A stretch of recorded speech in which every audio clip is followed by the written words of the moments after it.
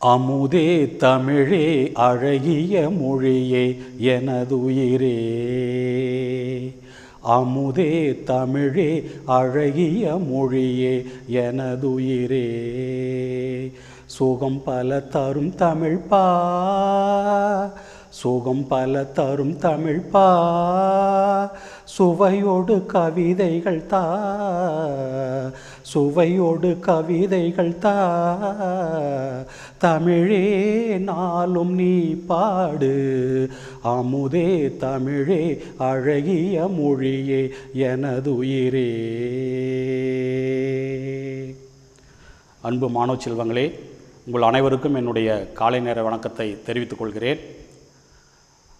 நாம் சென்ற வகுப்பில் இந்த காணொளி மூலமாக இந்த காட்சிகளை, கற்பித்தல் காட்சிகளை கண்டுகளித்து கொண்டிருக்கிறீர்கள்.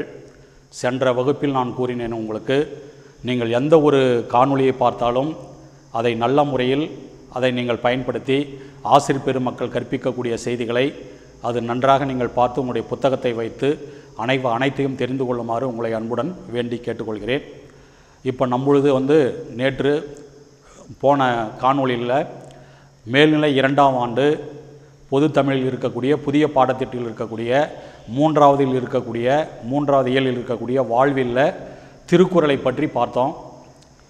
திருக்குறளில் திருக்குறள் அப்படின்னா என்ன, அதனுடைய சிறப்புகள் என்ன, அதை இயற்றியவர் திருவள்ளுவனுடைய பெருமைகள் என்ன, அதனுடைய நூல் அமைப்பு என்ன அப்படின்றதெல்லாம் சென்ற வகுப்பில் நாம் பார்த்தோம்.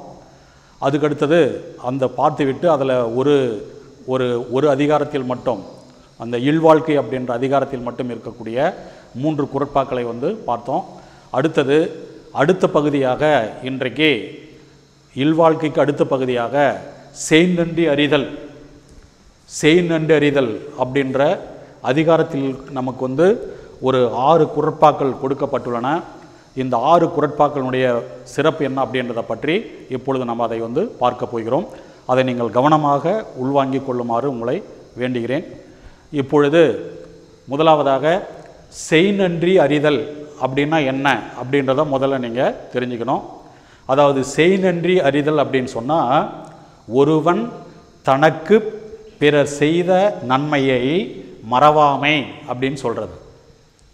செய்நன்றி அப்படின்னு சொன்னால், அதாவது ஒருவன் தனக்கு பிறர் செய்த நன்மை அதை எப்பவுமே நம்ம மறக்கக்கூடாது.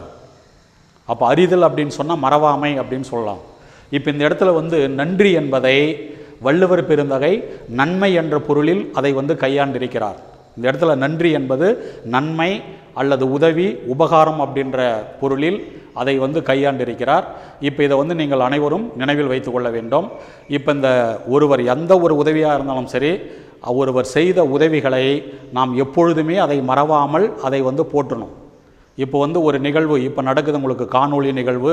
நம்ம வித்யாமந்திர் பள்ளி மாணவர்களுக்காக நம்ம தாளாளர் ஐயா அவர்கள் இப்படிப்பட்ட ஒரு காணொளி நிகழ்வை உங்களுக்கெல்லாம் வழங்கி கொண்டிருக்கிறார். இப்போ இது ஒரு மிகச்சிறப்பான ஒரு நன்மை. இப்போ இந்த நன்மையை நீங்கள் உங்களுடைய இந்த காலகட்டம் என்ன அப்படின்றது உங்களுக்கு தெரியும்.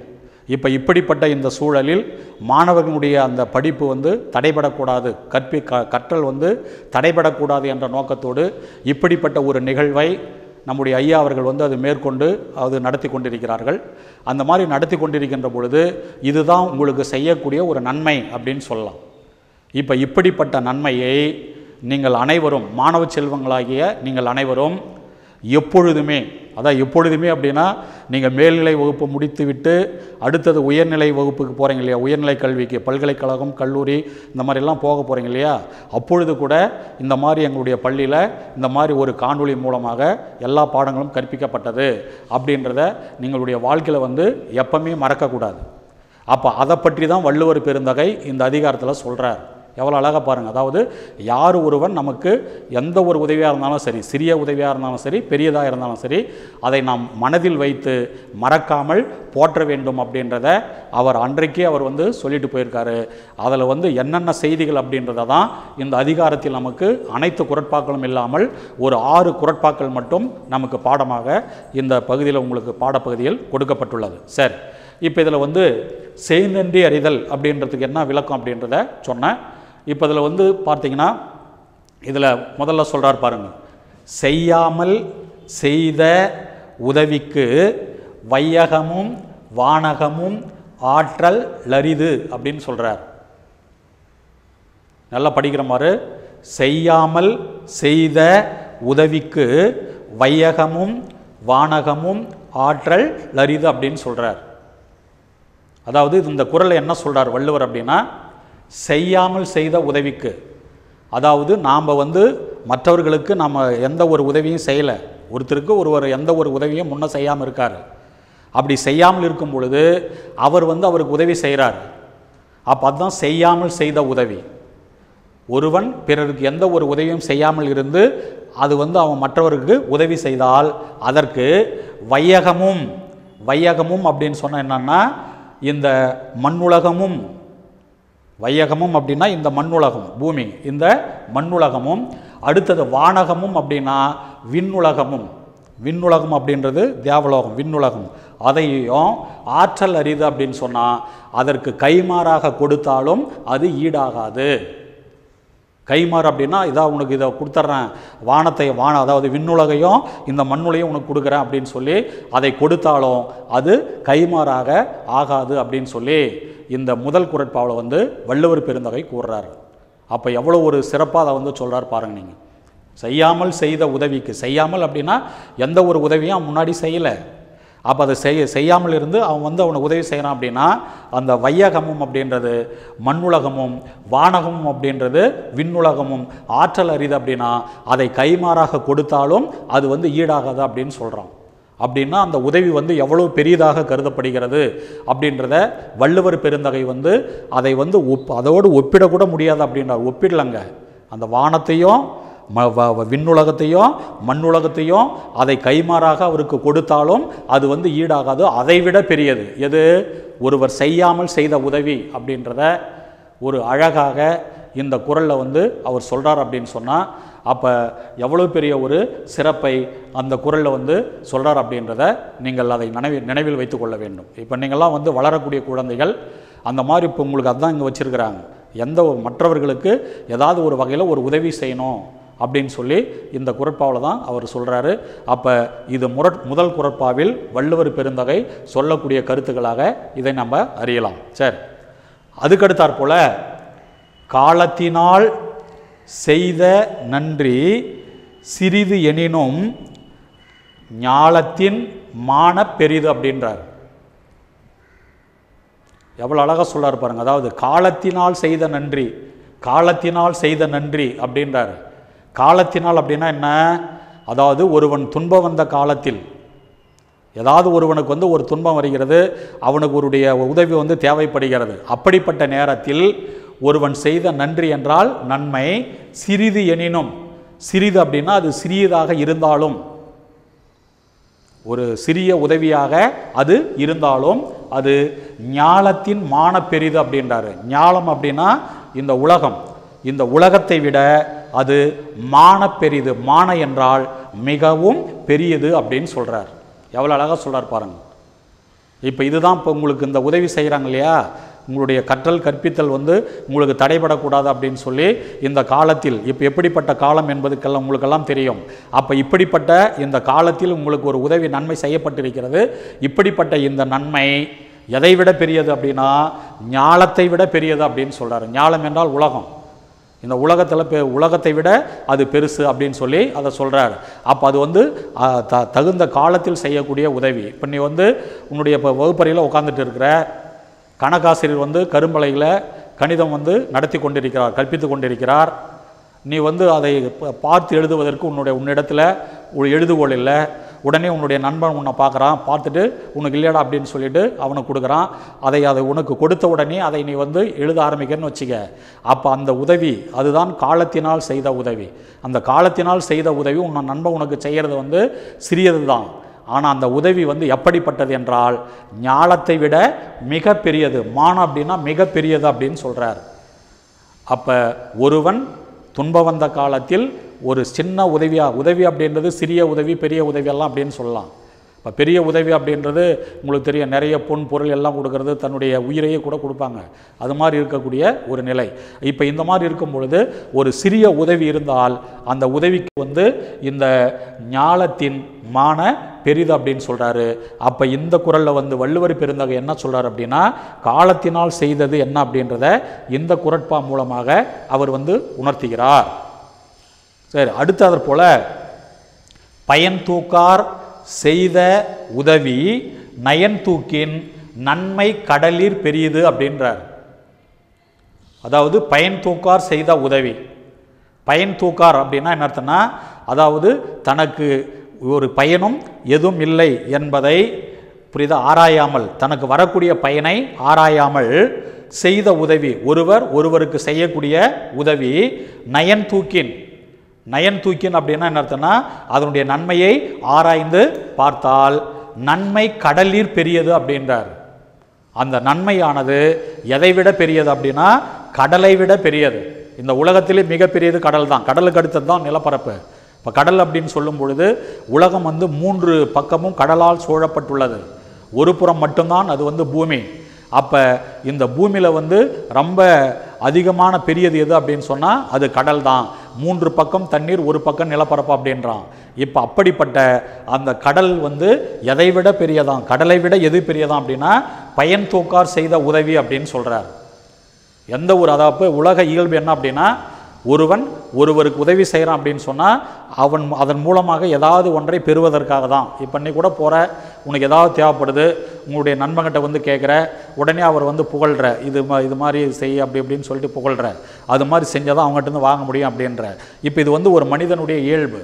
நமக்கு ஏதாவது ஒரு நன்மை ஆகணும் அப்படின்னு சொன்னால் அவங்கள போய் புகழலாம், அல்லது அதன் மூலமாக ஏதாவது அவங்களுக்கு செய்யலாம். அது மாதிரி செஞ்சுட்டு தான் அதை நம்ம வந்து எதிர்பார்த்து நம்ம வந்து செய்வோம். அப்போ அதனால் எந்த ஒரு எதிர்பார்ப்பும் இல்லாமல் ஒருவனுக்கு உதவி செய்ய வேண்டும் அப்படின்றத வள்ளுவர் பெருந்தகை இந்த குறள் மூலமாக அவர் வந்து வலியுறுத்துகிறார். அப்போ நம்ம செய்யக்கூடிய உதவி வந்து நமக்கு அந்த உதவி செய்வதன் மூலமாக எந்த ஒரு பயனும் வரக்கூடாது என்பதை அதை ஆராய்ந்து தான் அந்த உதவியை செய்யணும். அதுதான் சிறப்பு அப்படின்னு சொல்லி இந்த குறட்பாவில் வள்ளுவர் பெருந்தகை அதை வந்து விளக்குகிறார். அதுதான் இந்த குறள்.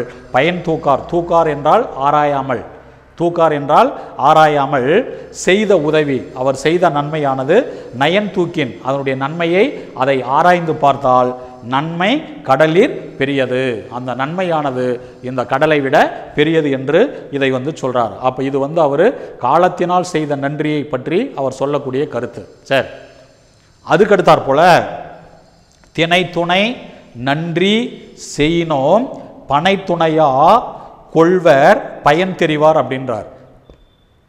அதாவது திணை துணை, திணை என்பது என்ன அப்படின்னா ஒரு சிறிய வகையான தானியம். திணை அப்படின்றது ஒரு சிறிய அளவு தானியத்தில் ஒரு வகை திணை. அடுத்தது துணை அப்படின்றது அளவு. அதாவது தானியத்தில் வந்து திணை இருக்குது அல்லவா, அப்படிப்பட்ட ஒரு அளவை உடைய நன்றி என்றால் நன்மையை செய்யணும்.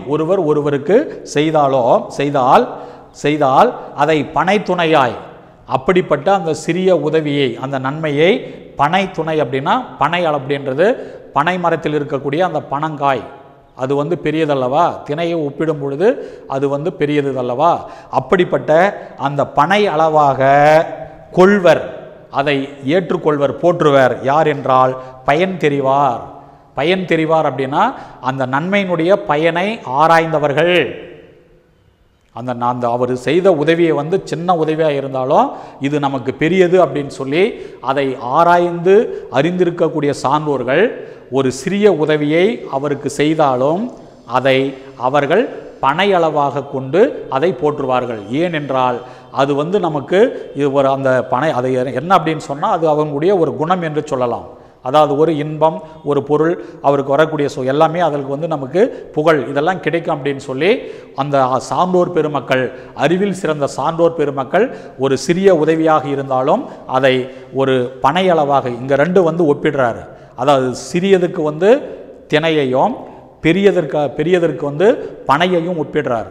அப்போ இது வந்து வள்ளுவர் பெருந்தகை ஒரு ஒப்புமையோடு சொல்லப்பட்ட ஒரு குறள் என்று சொல்லலாம். அப்போ திணை துணை நன்றி செய்னோம் பனை துணையா கொள்வ பயன் தெரிவார் அப்படின்றார். திணையளவு ஒருவர் செய்யக்கூடிய அந்த நன்மையானது அதனுடைய பயனை ஆராய்ந்தறிந்தவர்கள் பனையளவாக கொண்டு அதை போற்றுவார்கள் அப்படின்னு சொல்லி இதை வந்து இந்த குறட்பாவில் வள்ளுவர் பெருந்தகை உணர்த்துகிறார்.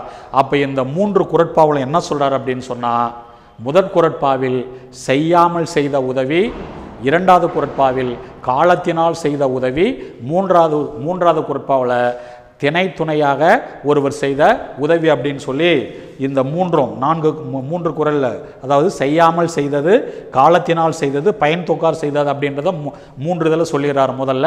அப்புறமா அதனுடைய அளவை பற்றி சொல்கிறார். அப்போ முதல் 3 குறட்பாவில் வந்து செய்யாமல் செய்த உதவிக்கு, அடுத்தது காலத்தினால் செய்த உதவி, பயன் தூக்கார் செய்த உதவி, இது எதற்குமே ஒரு அளவில்லை, இது எதோடுமே ஒப்பிட முடியாது, இது எல்லாவற்றையும் விட பெரியது, இந்த வானத்தை விட, இந்த பூமியை விட, இந்த கடலை விட, எல்லா வகையோடுமே அது வந்து சிறந்தது அப்படின்றத 3 குறட்பாவில் சொல்கிறாரு.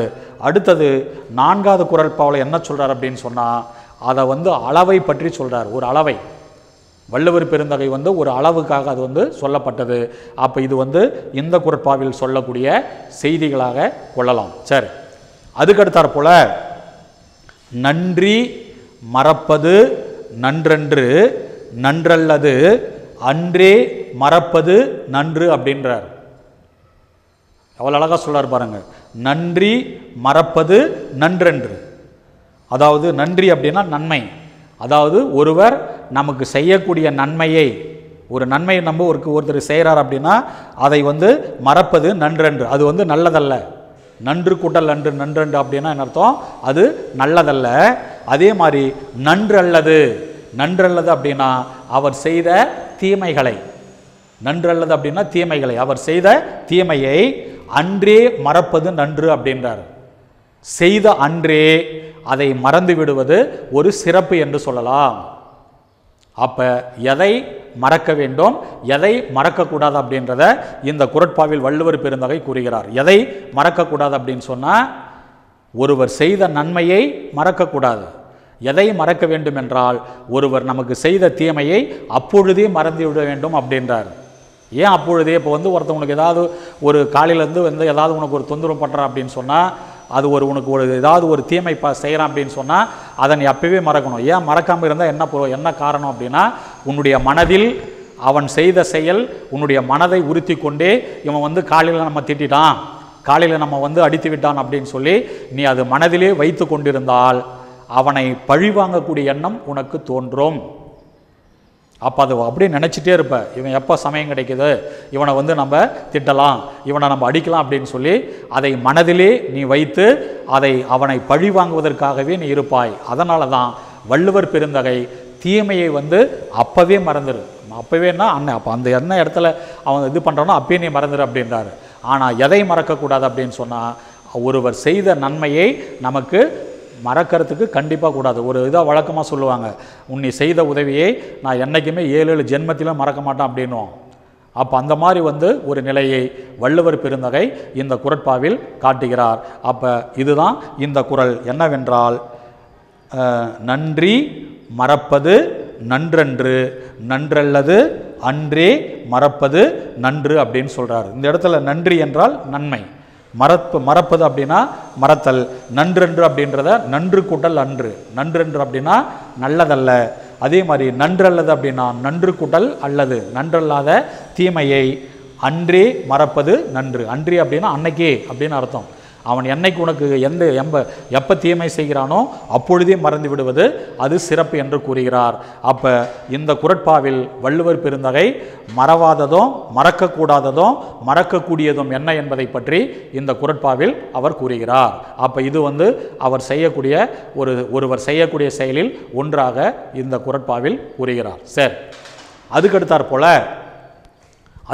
போல எண்ணன்றி கொன்றார்க்கும் உய்வுண்டாம் உய்வில்லை செய் நன்றி கொன்ற மகற்கு அப்படின்றார். இது எவ்வளோ பெரிய ஒரு இது பாருங்கள். அதாவது ஒரு மனிதன் ஒருவனுக்கு செய்யக்கூடிய அந்த நன்மையினுடைய ஒரு சிறப்பு என்ன அப்படின்றத சொல்றார் பாருங்க. அதாவது எண்ணன்றி கொன்றார்க்கும், எண்ணன்றி அப்படின்னா ஒருவன் எந்த உதவியை அதை கொன்றார்க்கும் அப்படின்னா அதை மறந்தவர்களுக்கும் உய்வுண்டாம் அப்படின்னா அந்த பாவத்திலிருந்து விடுபட அவர்களுக்கு வழி இருக்கிறது. எந்த ஒரு நன்மையை ஒருவன் மறந்தாலோ அதை கொண்டார்னா அழித்தவர்க்கும் உய்வுண்டாம் அப்படின்னா அதிலிருந்து விடுபட அவர்களுக்கு வழி இருக்கிறது. ஆனால் உய்வில்லை, அது தப்பிக்க பிழைக்க வழி இல்லை. எது என்றால் செய் நன்றி கொன்ற மகற்கு. அதாவது ஒருவன் செய்த நன்மையை மறந்தவர்களுக்கு அந்த பாவத்திலிருந்து விடுபட அவனுக்கு வழியே இல்லை அப்படின்றார். உய்வு அப்படின்னா அந்த பாவத்திலிருந்து விடுபடுதல் அப்படின்ற பொருளை தெரிகிறது. அப்போ எந்த ஒரு நன்றி வேணாலும் நீ மறக்கலாம், ஆனால் ஒருவன் செய்த நன்மையை அதை மறந்த அப்படின்னு சொன்னால் உனக்கு அந்த பாவத்திலிருந்து விடுபட உனக்கு எந்த ஒரு வழியுமே இல்லை அப்படின்னு சொல்கிறார் வள்ளுவர். இப்போ பெரிய சிறப்புடைய அதாவது சிறப்பான அறங்கள் அப்படின்னும் போது அதை பெரிய அறங்கள் அப்படின்னும் போது அது 3 இருக்கிறது. ஒன்று என்ன அப்படின்னு சொன்னால் ஆண்முளை அறுத்தல், அடுத்தது 2வது மகளிர் கருவை சிதைத்தல், அடுத்தது 3வது குறவர்க்கு தீங்கிழைத்தல். இந்த 3ம் மிக கொடுமையான அறங்களாக சொல்லப்படுகிறான். இது அதாவது அறங்களை சிறப்பான அறங்களை அளித்தல் கூடிய இந்த 3 வகை அப்படின்றத புறநானூரில் சொல்லப்பட்டிருக்கிறது. அப்படின்னும் போது ஆண்முளை அறுத்தல் அப்படின்னா என்ன? ஒரு பசுவினுடைய மடியை அறுக்கிறது, அது ஒரு மிகப்பெரிய பாவம். அதுக்கடுத்தது மகளிர் கருவை சிதைத்தல் அப்படின்னா என்ன அர்த்தம்? அதாவது பெண்ணுடைய வயிற்றில் இருக்கக்கூடிய கருவை அழித்து விடுதல், இதுவும் ஒரு பாவம்தான். அதுக்கடுத்தது குறவருக்கு தீங்கிழைத்தல். குறவருக்கு தீங்கிழைத்தல் அப்படின்னா என்ன? குறவர் அப்படின்னா நம்ம பெற்றோர்களுக்கு நம்ம துன்பம் செய்கிறது. அப்போ இந்த 3ம் மிக கொடுமையான செயல்கள் அப்படின்றாங்க, புறநானூரில் சொல்லப்பட்டிருக்கிறது. ஆண்முளை அறநிகழ்வோர்க்கும் அப்படின்னு அது ஒரு புறநானூறு பாடலாக சொல்லியிருக்காங்க. அப்போ இந்த 3ம் யார் செய்கிறானோ அவன் கூட அதிலிருந்து விடுபட அவனுக்கு வழி இருக்கிறது. அதாவது அந்த பாவத்தை அவன் போக்கிக் கொள்ளலாம். போயிட்டு எங்கேயாவது ஒரு தீர்த்தத்தில் நீராடுவது அல்லது ஏதாவது ஒரு வகையில் அதை போக்கிக் கொள்ளலாம். ஆனால் ஒருவன் நமக்கு செய்த நன்மையை எவன் ஒருவன் மறைக்கின்றானோ அவனுக்கு நீ எந்த தீர்த்தத்தில் போயிட்டு குளித்தாலும் சரி அல்லது எப்படிப்பட்ட புண்ணிய தலங்களுக்கு போனாலும் சரி அதிலிருந்து நீ விடுபட உனக்கு வழியே இல்லை அப்படின்னு சொல்லி இந்த குறட்பாவில் கடைசி குறட்பாவில் வள்ளுவர் பெருந்தகை குறிப்பிட்டிருக்கிறார். அதுதான் இந்த குறட்பா. என்ன அப்படின்னா எண்ணன்றி அப்படின்னா எந்த நன்மையை கொன்றார்க்கும் அப்படின்னு சொன்னால் அழித்தவர்க்கும் அதை மறந்தவர்க்கும் உய்வுண்டாம் அப்படின்னா அது பாவத்திலிருந்து விடுபட வழி இருக்கிறது.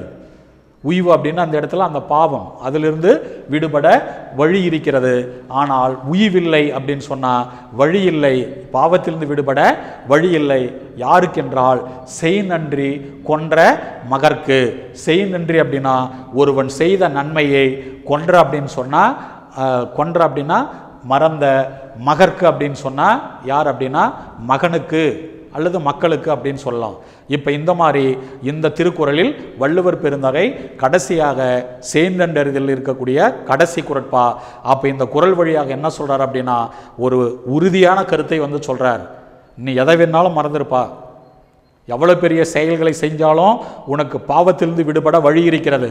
ஆனால் எவன் உனக்கு ஒருவன் உதவி செய்கின்றானோ அந்த உதவியை நீ மறந்துவிட்டால் உனக்கு அதிலிருந்து விடுபட வழியே இல்லை அப்படின்னு சொல்கிறார். அதனால் மாணவ செல்வங்களே நீங்கள் இதை நல்லா கவனிக்கணும்.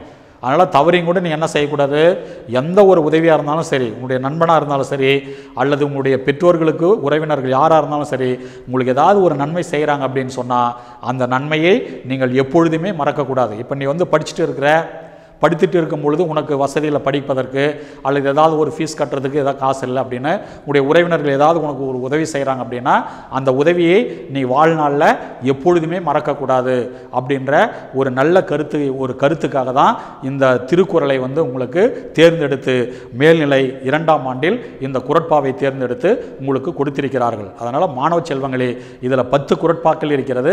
இந்த 10 குறட்பாவில் நமக்கு வந்து 6 குறட்பாக்கள் மட்டும்தான் நம்ம கொடுத்துருக்குறாங்க. இதை மட்டும் நீங்கள் உணர்ந்து கொண்டால் இது வந்து உங்களுக்கு போதுமானது.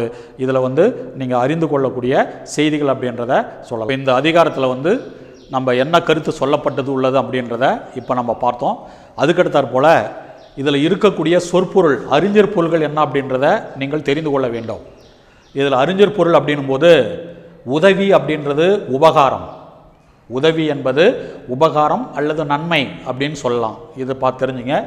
அடுத்தது வையகமும் அப்படின்றது இம்மண்ணுலகமும், வையகம் அப்படின்னா மண்ணுலகமும் அப்படின்னு அர்த்தம். அடுத்தது வானகமும் அப்படின்றது விண்ணுலகமும். அடுத்தது ஞாலம் என்பது உலகம், ஞாலம் என்பது உலகம். அடுத்தது மான பெரிது அப்படின்னா மிகவும் பெரிது.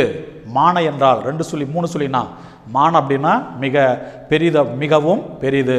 அடுத்தது தூக்கின் அப்படின்னா ஆராய்ந்து பார்த்தால், தூக்கின் என்பது ஆராய்ந்து பார்த்தால்.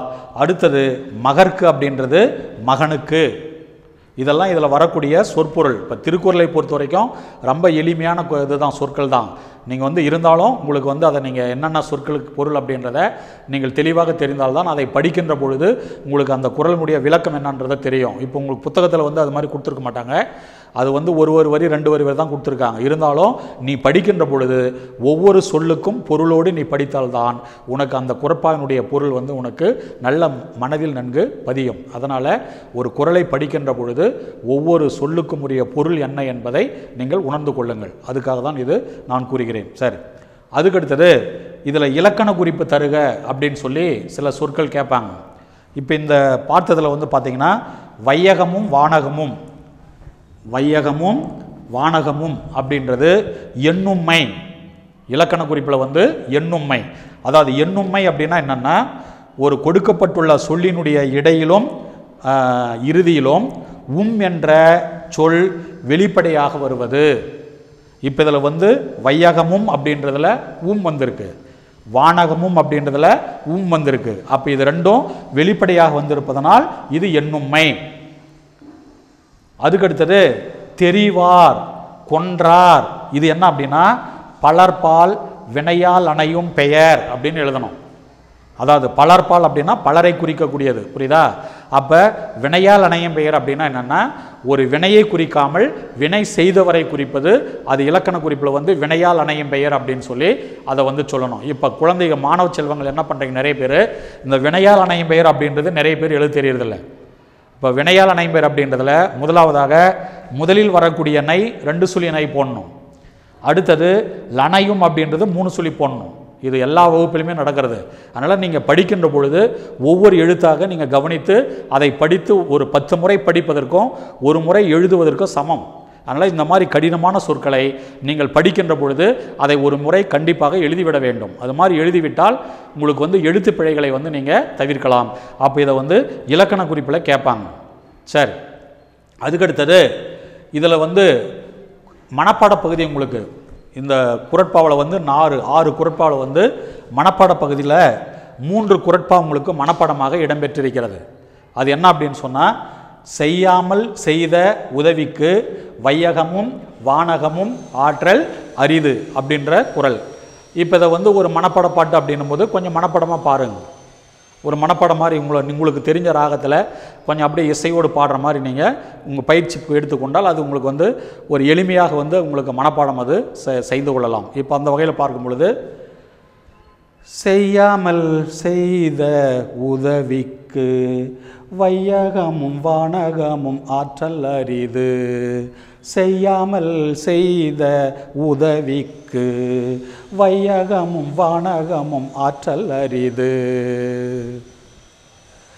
நன்றி மறப்பது நன்றன்று நன்றல்லது அன்றே மறப்பது நன்று, நன்றி மறப்பது நன்றன்று, நன்றல்லது அன்றே மறப்பது நன்று.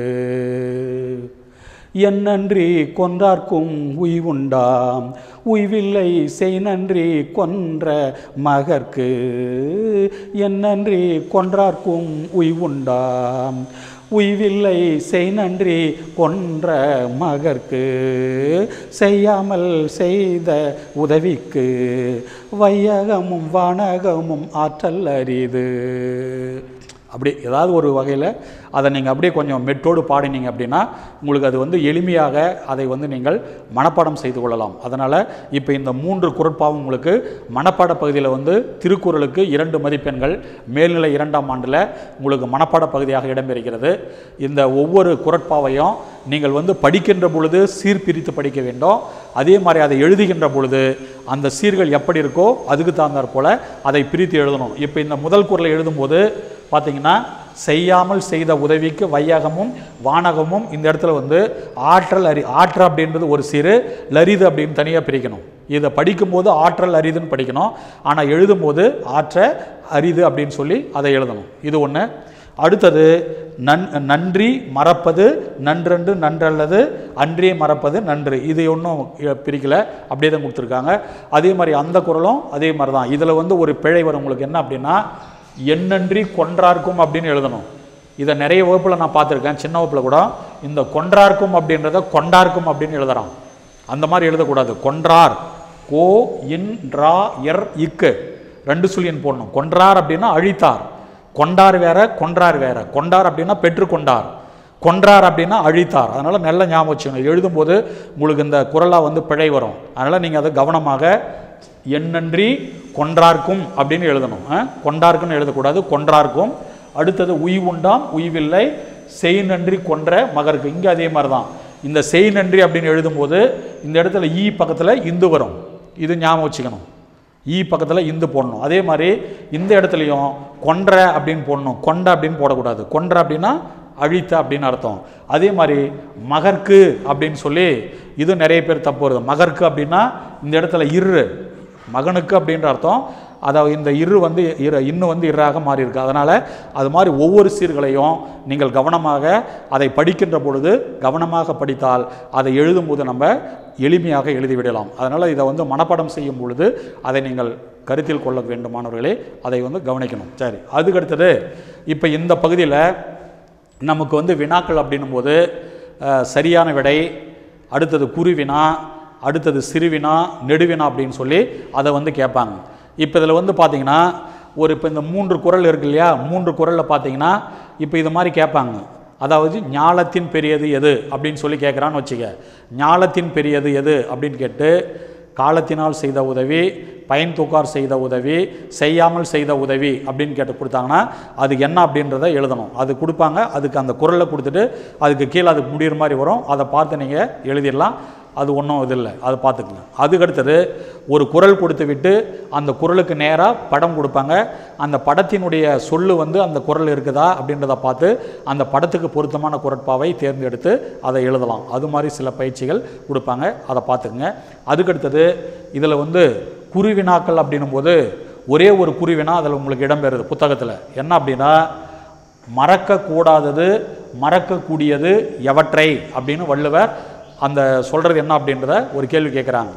இப்போ இதுக்கு என்ன விடை எழுதுவா அப்படின்னா இந்த நன்றி மறப்பது நன்றன்று, நன்றல்லது அன்றே மறப்பது நன்று.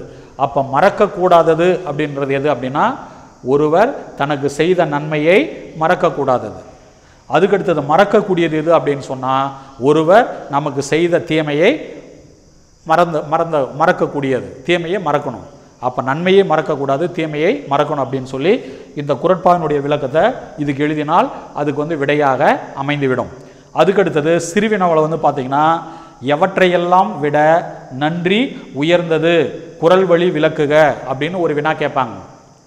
எவற்றையெல்லாம் விட நன்றி சிற உயர்ந்தது என்பதை குறள் வழி விளக்குக அப்படின்னா இந்த முதல் 3 குறட்பாவலை அதனுடைய பொருளை, அதனுடைய குறளையும் அதனுடைய பொருளையும் நீங்கள் எழுதினால் அதுக்கு விடையாக அமைந்துவிடும். அதாவது செய்யாமல் செய்த உதவி, காலத்தினால் செய்த உதவி, அடுத்தது இந்த பயன் தூக்கார் செய்த உதவி அந்த 3 குறட்பானுடைய கருத்துக்களை சொன்னோம் இல்லையா, அதை படித்துட்டு அது எழுதுனீங்க அப்படின்னு சொன்னால் அதுக்குரிய விடையாக இது அமைந்துவிடும். இது 4 மதிப்பெண்களில் கேட்கக்கூடிய வினாவாக இது வந்து இடம்பெறுகிறது. அதுக்கடுத்தாற் போல் நெடுவினாவில் வந்து பார்த்தீங்கன்னா செய்தென்றறிதலே அறம் வாயுரை வாழ்த்தின் துணையாக கொண்டு நிறுவுக அப்படின்னு சொல்லி ஒரு வினா கேட்குறாங்க. இது 6 மதிப்பெண்கள். இதற்கு இந்த 6 மதிப்பெண்களை வந்து நீங்கள் எப்படி எழுதணுன்றத முதல்ல வந்து குறிப்பு சட்டகம் போடணும். அதில் வந்து தலைப்பு போட்டு அதில் 100 சிறப்பு, ஆசிரியர் சிறப்பு இதெல்லாம் போட்டு அடுத்தது இந்த அதிகார விளக்கம் செய்தென்றறிதல் அப்படின்னா என்ன, அதற்குரிய விளக்கம் அப்படின்றத போட்டு இப்போ இந்த 6 குறட்பா நடத்திக்கிறோம் இல்லையா, இந்த 6 குறட்பாவை ஒரு 3ஆக பிரிச்சிங்க. என்ன அப்படின்னா முதல்ல வந்து இதில் வரக்கூடியதான் சிறுவினாவில், அதாவது எவற்றையெல்லாம் விட நன்றி உயர்ந்தது, அதுக்கடுத்தது எதை மறக்கணும் எதை மறக்கக்கூடாது, அதுக்கடுத்தது யார் பாவத்திலிருந்து விடுபட வழியில்லை அப்படின்னு போட்டு அதை வந்து அதுக்குரிய குறள் அதுக்குரிய விளக்கம் அதை வந்து நீங்கள் சொந்தமாகவே எழுதலாம். அதுக்குரிய விளக்கத்தை எழுதிட்டு சொந்தமாக எழுதிட்டு அது கடைசியில் வந்து முடிவு அப்படின் போது இந்த மாதிரி வள்ளுவர் பெருந்தகை இந்த அதிகாரத்தில் அதாவது எதை மறந்தாலும் ஒருவர் நமக்கு செய்யக்கூடிய நன்மையை மறக்கக்கூடாது என்பதை மிக அழகாக வந்து எடுத்துரைக்கிறார். அப்போ அதுதான் அப்படின்னு சொல்லி முடிச்சிட்டிங்கன்னா இதுக்கு வந்து உங்களுக்கு 6 மதிப்பெண்களில் இது வந்து உங்களுக்கு அதை கொடுத்து விடுவார்கள். அதனால் மாணவ செல்வங்களே, உங்களுக்கு திருக்குறள் அப்படின்றது ரொம்ப அதாவது உங்கள் பாடப்பகுதியில் சைட் பகுதியை பொறுத்த வரைக்கும் திருக்குறளிலிருந்து நிறைய வினாக்கள் இதை இடம்பெறும். அதாவது 1 மதிப்பெண்கள், அடுத்தது இலக்கண குறிப்பு, அதுக்கடுத்தது கண்டிப்பாக நெடுவினா ஒன்று கேட்குறாங்க, நெடுவினா, அடுத்தது குருவினா, சிறுவினா, அடுத்தது மனப்பாட பகுதி. இந்த மாதிரி உங்களுடைய சைட் பகுதியில் அதிகமாக மதிப்பெண்கள் இடம்பெறக்கூடிய ஒரே ஒரு பகுதி எது அப்படின்னு சொன்னால் திருக்குறள் தான். இப்போ உங்களுக்கு வந்து இங்கே மேல்நிலை 2ஆம் ஆண்டில் 2 அதிகாரத்திலிருந்து உங்களுக்கு குறட்பாவை கொடுத்துருக்காங்க. இயல் 3லையும் இயல் 8லையும். இப்போ 3ஆவது இயல் இருக்கக்கூடியதை நம்ம இப்போ பார்த்துருக்குறோம். சென்ற வகுப்பில் வந்து இல்வாழ்க்கை பார்த்தோம். அடுத்தது இந்த வகுப்பில் வந்து செய்தறிதலை வந்து பார்த்துருக்கோம். அதனால தான் உங்களுக்கு ரொம்ப கொஞ்சம் தெளிவாக விளக்க வேண்டும் அப்படின்ற நோக்கத்தோடு தான் நமக்கு சொல்லிட்டு இருக்கோம். அடுத்த பகுதியில் வந்து இந்த பகுதியில் இன்னும் 2 அதிகாரங்கள் இடம்பெற்றிருக்கிறது. 3 அதிகாரங்கள் இருக்குது. அது என்ன அப்படின்றத பற்றி அடுத்த காணொளியில் நம்ம வந்து பார்க்கலாம். நீங்கள் உங்கள் அனைவருக்கும் இந்த திருக்குறளை வந்து நான் ஏற்கனவே உங்களுடைய சென்ற வகுப்பில் சொல்லியிருக்கேன். மாணவ செல்வங்களே, திருக்குறள் வந்து உங்களுடைய வாழ்வியல். அதனால தான் இதுக்கு வந்து வாழ்வியல் அப்படின்னு சொல்லி வச்சுருக்கிறான். வாழ்வியல் அப்படின்னு சொன்னால் நம்ம வாழ்க்கை வந்து எப்படி வேண்டுமானாலும் வாழக்கூடாது, இப்படி தான் வாழ வேண்டும் என்ற ஒரு முறை இருக்கிறது. அப்போ அந்த வாழ்க்கை நெறிகளை இப்படி வாழ வேண்டும், இதை செய்யணும், இதை செய்யக்கூடாது, இதை பேசணும், இதை பேசக்கூடாது, இப்படி நடக்கணும், இப்படி நடக்கக்கூடாது அப்படின்றதெல்லாம் அதை உங்களுக்கு சொல்ல வேண்டும் என்ற நோக்கத்தோடு தான் அதை தேர்ந்தெடுத்து உங்களுக்கு பாடமாக அதை வந்து பாடநூலார் வந்து கொடுத்துருக்காங்க. அதை நீங்கள் எல்லோரும் மனதில் வைத்துக்கொண்டு வளரும் செல்வங்களாகிய நீங்கள் உங்களுக்கு அந்த பொறுப்பு வரணும். எப்படி எதிர்காலத்தில் வந்து நம்ம எப்படி இருக்கணும் அப்படின்றதுக்கெல்லாம் ஒரு அடித்தளமாக விளங்கக்கூடியது தான் அது குறிப்பாக திருக்குறள். அதனால தான் உலகம் பொதுமறை அப்படின்னு முன்ன வகுப்பிலே சொன்னேன் நான். உலகத்தில் இருக்கக்கூடிய மக்கள் எல்லாம் அதை படித்து பயன்பெற வேண்டும் அப்படின்ற நோக்கத்தோடு அதை வள்ளுவர் பெருந்தகை அன்றைக்கே அதை வந்து எழுதி வச்சுட்டு போயிருக்கிறார். அப்படின்னா வளரும் குழந்தைகளாகிய மாணவ செல்வங்களாகிய நீங்கள் அனைவரும் இதை நன்றாக உங்களுடைய மனப்பாட பகுதியாவது கண்டிப்பாக மனப்பாட பகுதி படித்து தான் ஆகணும். ஏன்னா தேர்வு எழுதணும் இல்லையா. அதனால் மனப்பாட பகுதி மட்டுமல்லாமல் நல்ல அழகான குறட்பாக்களை தேர்ந்தெடுத்து கொடுத்துருக்காங்க. அதை நீங்கள் எல்லோரும் படித்து பயன்பெறுக. உங்களுடைய வாழ்க்கையை வந்து நல்ல முறையில் அமைத்து கொள்க. அதுதான் வாழ்வியல்.